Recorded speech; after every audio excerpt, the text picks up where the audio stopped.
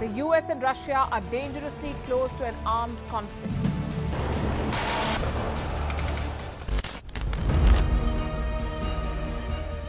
This year, 2023, New Delhi will be the capital of global diplomacy.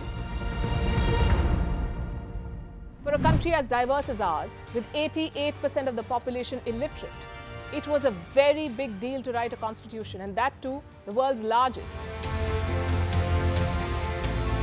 Meanwhile, if we may, here's a Republic Day gift from India for the BBC. A list of suggestions for the BBC for their upcoming documentaries. Number 1, the Kohinoor and the colonial loot. Number 2, an outdated monarchy and unhealthy obsession with the royals. Number 3, racism in 2023. We're waiting.